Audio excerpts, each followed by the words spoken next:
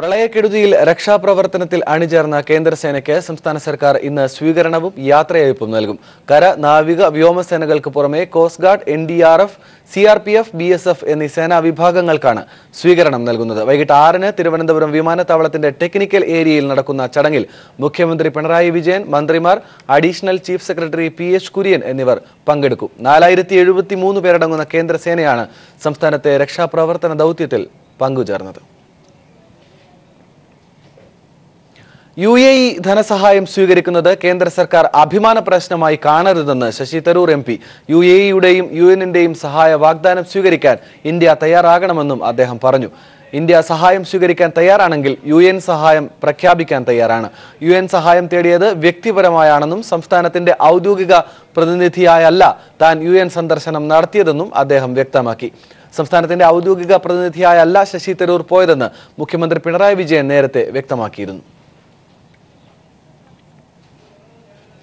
പ്രളയാനന്തര കേരളത്തെ പകർച്ചവ്യാധികൾക്ക് വിട്ടുകൊടുക്കാതിരിക്കാൻ പഴുതടച്ച മുന്നൊരുക്കങ്ങളാണ് ആരോഗ്യവകുപ്പ് നടത്തിയിരിക്കുന്നതെന്ന് മന്ത്രി KK ശൈലജ ടീച്ചർ വയനാട്ടിൽ ആരോഗ്യവകുപ്പിന്റെ മുൻകരുതലുകൾ വിലയിരുത്താനായി എത്തിയതായിരുന്നു മന്ത്രി.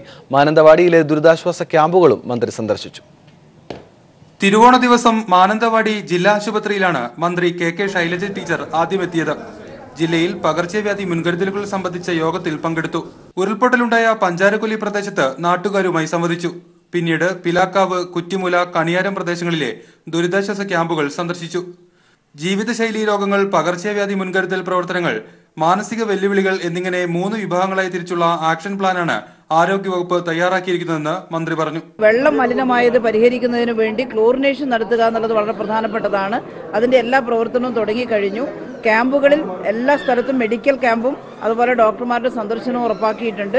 എല്ലാവർക്കും മെഡിസിൻ ഉറപ്പാക്കിയിട്ടുണ്ട്. പകർച്ചവ്യാധി നിയന്ത്രിച്ചുകൊണ്ട് ഒരാൾ പോലും പകർച്ചവ്യാധി മൂലം മരണപ്പെടാതിരിക്കാനുള്ള വലിയ പരിശ്രമമാണ് ഇപ്പോൾ നടത്തിക്കൊണ്ടിരിക്കുന്നത്. ആരോഗ്യവകുപ്പ് വളരെ സുസജ്ജമാണ് ഇത്തരം കാര്യങ്ങളിൽ. മറ്റ് സംസ്ഥാനങ്ങളിൽ നിന്നുള്ള ഡോക്ടർമാരെല്ലാം വന്ന് സഹായിക്കുന്നുണ്ട്. നമ്മുടെ സെൻട്രലിൻ്റെ ടീം വന്നിട്ടുണ്ട്. ഇവരെല്ലാം ചേർന്നുകൊണ്ട് പകർച്ചവ്യാധി നിയന്ത്രണത്തിനുള്ള വലിയ പരിശ്രമം നടത്തിക്കൊണ്ടിരിക്കുകയാണ്. 50 വീടിന് 2 വോളണ്ടിയർമാർ വെച്ച് ഒരു ദിവസം 25 വീടുകൾ സന്ദർശിച്ച് ക്ലോറിനേഷൻ, പരിസരം അണുവിമുക്തമാക്കൽ, അവബോധം എന്നിവ നൽകും. ആരോഗ്യവകുപ്പ് 24 മണിക്കൂറും പ്രവർത്തന സജ്ജമാണെന്നും മന്ത്രി പറഞ്ഞു. ആരോഗ്യവകുപ്പ് ഉന്നതതല യോഗ തീരുമാനപ്രകാരം 30 ദിന മൈക്രോ പ്ലാൻ പ്രകാരമാണ് സംസ്ഥാനത്ത് പകർച്ചവ്യാധി മുൻകരുതൽ നടപടികൾ. News bureau, Wayanad. മലപ്പുറം മേലാറ്റൂരിൽ പിതൃ സഹോദരൻ പുഴയിലെറിഞ്ഞ് കൊലപ്പെടുത്തിയ 9 വയസ്സുകാരൻ ഷഹീനെ കണ്ടെത്താൻ തെരച്ചിൽ തുടരുന്നു. പെരിന്തൽമണ്ണ DYSP മോഹനചന്ദ്രന്റെ നേതൃത്വത്തിൽ കടലുണ്ടി പുഴയിലാണ് തെരച്ചിൽ തുടരുന്നത്. കുട്ടിയെ തടങ്കലിൽ വെച്ച് പിതാവിന്റെ കൈവശമുള്ള പണം തട്ടുകയായിരുന്നു ലക്ഷ്യമെന്ന് പിടിയിലായ പ്രതി മുഹമ്മദ് കുട്ടി പോലീസിനോട് സമ്മതിച്ചിരുന്നു. വിവരങ്ങൾ KT സ്വാലിഹ് നൽകും. സ്വാലിഹ്, തുടർച്ചയായ അന്വേഷണം നടക്കുകയാണ്, വിശദാംശങ്ങൾ. ആനന്ദ്, കഴിഞ്ഞ 13-നാണ് കുട്ടിയെ ജീവനോടെ ആറ്റിലേക്ക് എറിഞ്ഞത്. കടലുണ്ടിപ്പുഴയിലേക്ക് ആനക്കയം പാലത്തിന് മുകളിൽ നിന്ന് എറിയുകയായിരുന്നു. കുട്ടിയുടെ പിതൃ സഹോദരൻ തന്നെയാണ് ഇത് ചെയ്തതെന്ന് പോലീസ് പറയുന്നു. സംഭവവുമായി ബന്ധപ്പെട്ട് ഇയാളെ പോലീസ് ഇന്നലെയാണ് അറസ്റ്റ് രേഖപ്പെടുത്തിയത്.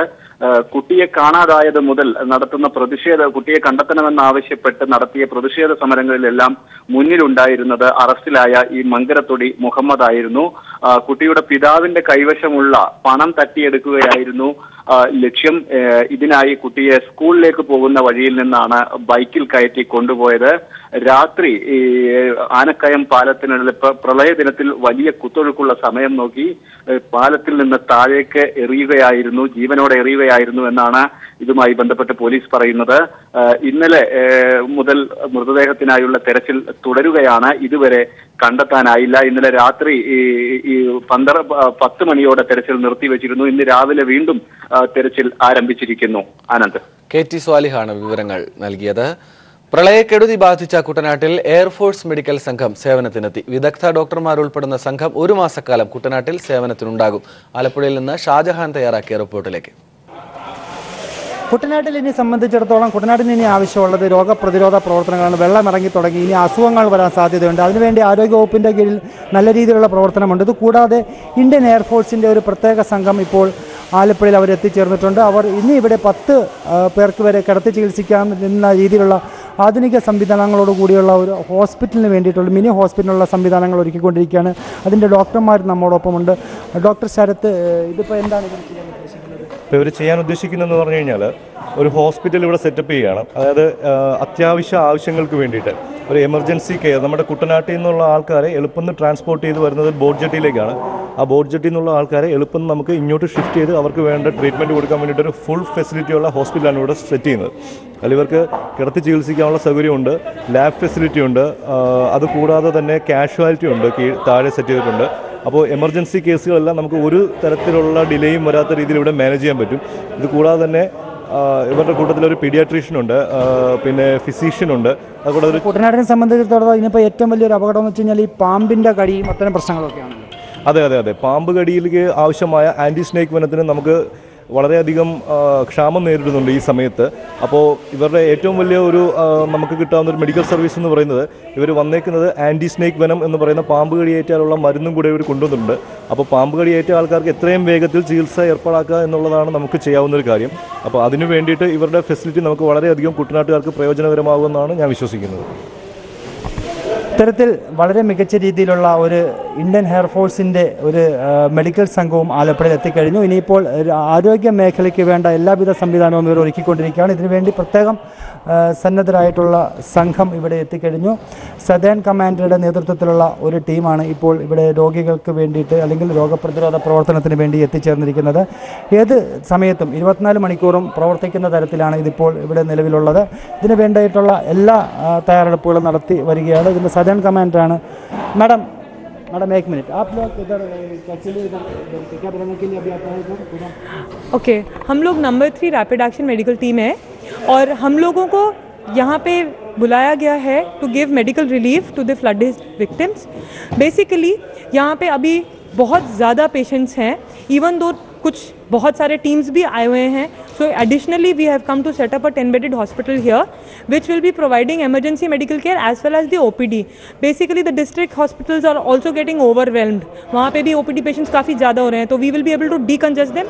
After we have set up here, we will also make mobile team and I have heard that around 10 kilometers away from here there is still some place which is a little more remote जहाँ पे नहीं पहुँचा है. तो जब हमारा यहाँ एक बार सेटअप हो गया, यहाँ से हम एक टीम मोबाइल बना के उधर भी जाके फुल डे वहाँ स्पेंड करके वहाँ करेंगे. और बाकी जो पेशेंट्स हमें लग रहा है जिसको इधर एडमिट करने का ज़रूरत है, यहाँ पे ड्रिप लगाना है, ड्रेसिंग करना है, सूचरिंग करना है, तो उनको हम इधर लेकर आएंगे. तो हमारा ये डबल स्टोरी सेटअप हो रहा है. हाँ, हमारा टीम में 3 डॉक्टर है एज ऑफ नाउ एंड हम टोटल 19 लोग हैं जिसमें पैरामेडिक्स भी हैं, हमारा टेक्निकल स्टाफ भी है. एंड हमारा ये डबल स्टोरी में सेटअप करने का प्लान है अभी. सो हम नीचे रजिस्ट्रेशन बनाएंगे और एक OPD नीचे जाएंगे. एमरजेंसी रूम का पार्ट हम नीचे रख रहे हैं ताकि कुछ भी पेशेंट आए तो ग्राउंड फ्लोर से ही वो टेक केयर हो जाए. बाकी लोगों का OPD ऊपर होएगा एंड यहाँ पे बाकी बेड्स रखे हैं वार्ड वाले, सो दैट पेशेंट को मॉनिटर भी कर सकते हैं डॉक्टर और यहाँ दे भी सकते हैं. And we are also having a mobile laboratory. तो मोबाइल लैब में we will be able to do most of the tests, all the basics test, plus because of all this inundation and floods, lot of mosquito breeding can take place, lot of epidemics of vector-borne disease can also take place. So we have kits for that also. We have this minor OT जो हम यहाँ setup कर रहे हैं.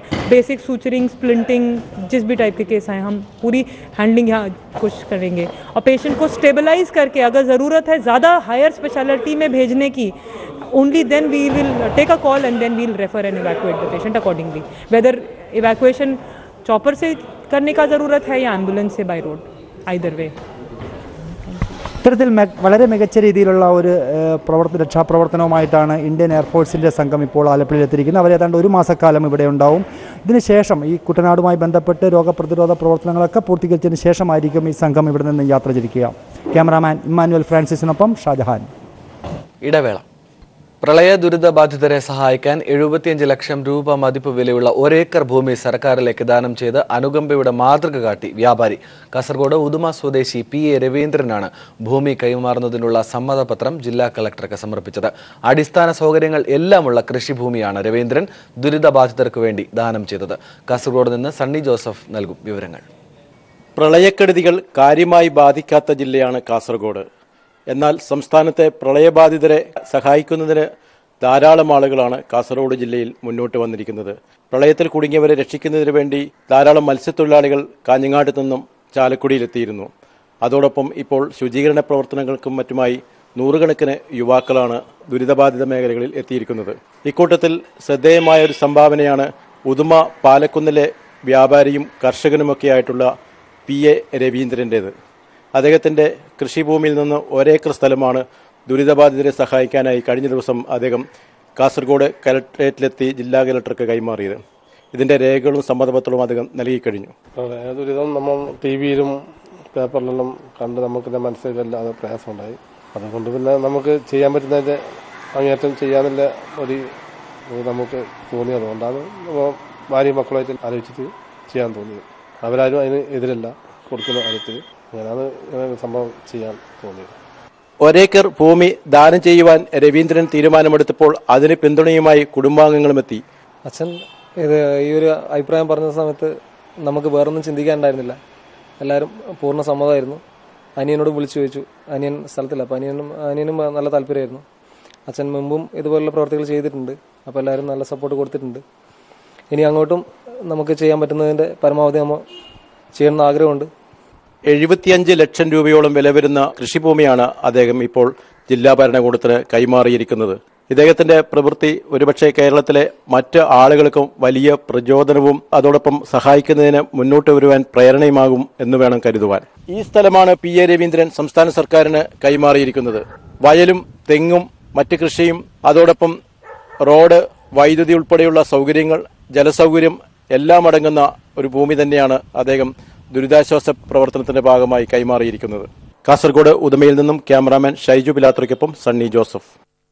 മഹാപ്രളയം തകർത്തത് കേരളത്തിന്റെ വിനോദസഞ്ചാര മേഖലയെ കൂടിയാണ്. നീണ്ട ഇടവേളയ്ക്ക് ശേഷം വിരുന്നെത്തുന്ന നീലവസന്തത്തിന് തിരിച്ചടിയായിരിക്കുകയാണ് പേമാരി. മൂന്നാറിൽ പൂക്കാൻ മടിച്ചു നിൽക്കുകയാണ് നീലക്കുറിഞ്ഞി. കനത്ത മഴയ്ക്കൊപ്പം അണക്കെട്ടുകൾ തുറന്നതും മൂന്നാറിനെ പൂർണ്ണമായും മുക്കിക്കളഞ്ഞു. ഉണ്ടായ നഷ്ടങ്ങൾ കൃത്യമായി കണക്കാക്കാൻ ഇപ്പോഴും കഴിഞ്ഞിട്ടില്ല.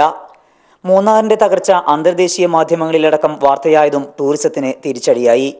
നിരവധി ട്രാവൽ ഏജൻസികളാണ് യാത്ര റദ്ദാക്കിയത്. ഇത് വ്യാപാര വ്യവസായ മേഖലയെയും ബാധിച്ചു. ഓണനാളുകളിൽ വിനോദസഞ്ചാരികളാൽ നിറയാറുള്ള മൂന്നാറിൽ ഇപ്പോൾ സഞ്ചാരികൾ വിരളമാണ്. കുറിഞ്ഞിപ്പൂക്കാലത്തെ പ്രതീക്ഷിച്ചുകൊണ്ട് കാത്തിരുന്ന ഒരു പ്രദേശമായിരുന്നു മൂന്നാറിലെ നിവാസികൾ ഉൾപ്പെടെയുള്ളവർ, ഇവിടുത്തെ വ്യാപാരികൾ ഉൾപ്പെടെയുള്ളവർ. ഈ പ്രളയം കടന്നു വന്നതുകൂടി വളരെ ഒരുക്കങ്ങളായി വളരെയധികം മുന്നൊരുക്കങ്ങൾ നടത്തിയ കുറിഞ്ഞിപ്പൂക്കാലവും അസ്തമിച്ചു. അതുകൂടാതെ തന്നെ ഈ പ്രദേശം ഏതാണ്ട് ഒറ്റപ്പെട്ട ഒരവസ്ഥയിലൂടെ മുന്നോട്ട് പോയിക്കൊണ്ടിരിക്കുകയാണ്. 12 വർഷത്തിൽ ഒരിക്കൽ മാത്രം എത്തുന്ന നീലക്കുറിഞ്ഞി പൂക്കാലത്തിനും പ്രളയം തിരിച്ചടിയുണ്ടാക്കി. നീലവസന്തം ആസ്വദിക്കാനെത്തുന്നവർക്കായി വിപുലമായ സൗകര്യങ്ങളായിരുന്നു വൻ തുക മുടക്കി സർക്കാർ ചെയ്തിരുന്നത്. പാർക്കിംഗ് സൗകര്യം ഉൾപ്പെടെ ഇതെല്ലാം വെറുതെയായി. നീലക്കുറിഞ്ഞി ഒരുമിച്ച് പൂക്കുന്ന രാജമലയിലേക്കെത്താനുള്ള പെരിയവര പാലം തകർന്നതും തിരിച്ചടിയാണ്. നീലക്കുറിഞ്ഞി പൂക്കാലത്തിനായി നടത്തിയ പ്രവർത്തനങ്ങൾ ഉടൻ പുനരാരംഭിക്കാനാണ് സർക്കാരിന്റെയും ജില്ലാ ഭരണകൂടത്തിന്റെയും ശ്രമം. News bureau, Idukki. പ്രളയത്തിലെല്ലാം നഷ്ടമായവരെ സഹായിക്കാൻ കോഴിക്കോട് ജില്ലാ ഭരണകൂടം അവസരമൊരുക്കുന്നു. വീട്ടുപകരണങ്ങൾ അടക്കമുള്ള അവശ്യ സാധനങ്ങൾ വീട്ടിലെത്തിച്ചു നൽകുന്നതാണ് സ്നേഹപൂർവ്വം പദ്ധതി. കോഴിക്കോട് കളക്ടറേറ്റിൽ 24 മണിക്കൂറും പ്രവർത്തിക്കുന്ന കോൾ സെന്ററിൽ ബന്ധപ്പെട്ടാൽ ദുരിതബാധിതരെ സഹായിക്കാനാകും. പ്രളയക്കെടുതിയിൽ കോഴിക്കോട് ജില്ലയിൽ 171 വീടുകളാണ് പൂർണ്ണമായി തകർന്നത്. ഇവർ വാടക വീടുകളിലും ബന്ധുവീടുകളിലുമായി കഴിയുന്നു. വീട്ടുപകരണങ്ങൾ ഉപയോഗശൂന്യമായവർ നിരവധി. ആവശ്യമായ ഭക്ഷ്യവസ്തുക്കൾ ഇവരുടെ കൈകളിലുണ്ട്. ഇവ പാകം ചെയ്ത് കഴിക്കാൻ ആവശ്യമായ പാത്രങ്ങളും മറ്റ് വീട്ടുപകരണങ്ങളും ഇനി വേണം. ജീവിതം സാധാരണ നിലയിലേക്ക് തിരിച്ചു വരണമെങ്കിൽ 10,000 രൂപയുടെ സാധന സാമഗ്രികളെങ്കിലും ഇവർക്ക് എത്തിച്ചു നൽകണം. ഇതിനായി താൽപ്പര്യമുള്ളവർക്ക് കോഴിക്കോട് കളക്ടറേറ്റിൽ 24 മണിക്കൂർ പ്രവർത്തിക്കുന്ന കോൾ സെന്ററുമായി ബന്ധപ്പെടാം. വാട്സപ്പ് നമ്പറും തയ്യാറാണ്. പക്ഷേ ഇനി അങ്ങോട്ടുള്ള ചലഞ്ച് വളരെ വലുതാണ്. ഇനി ഇൻഡിവിജ്വലായിട്ട് ഇത്രയും ഈ 15,000 20,000 കുടുംബങ്ങളെ മുഴുവനായിട്ട് നോക്കേണ്ടതായിട്ട് വരുന്നുണ്ട്. അപ്പോൾ ചലഞ്ച് വളരെ വലുതാണ്. അപ്പോൾ അതിനനുസരിച്ചുള്ള ഒരു പ്ലാനിങ് ഞങ്ങൾ ഓൾറെഡി നടത്തി കഴിഞ്ഞിട്ടുണ്ട്. കർണാടക പ്രദേശത്തെ 500 കുടുംബങ്ങളെ ആദ്യഘട്ടത്തിൽ സഹായിക്കാനാണ് തീരുമാനം. വാഗ്ദാനം വരുന്ന മുറയ്ക്ക് മറ്റു ദുരിതബാധിതരിലേക്കും സഹായമെത്തിക്കും.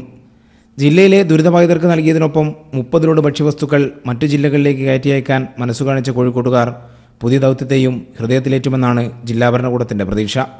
News bureau, Kozhikode.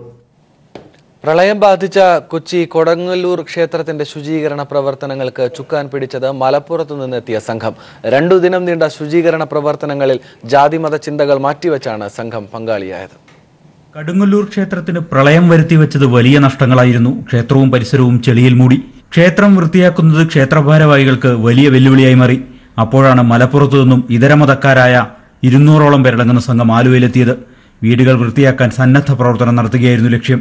ചെളിമൂടിയ ക്ഷേത്രം ശ്രദ്ധയിൽപ്പെട്ട സംഘം ക്ഷേത്രഭാരവാഹികളെ സമീപിച്ച് സന്നദ്ധത അറിയിച്ചു. അനുമതി ലഭിച്ചതോടെ സംഘം കർമ്മനിരതരായി.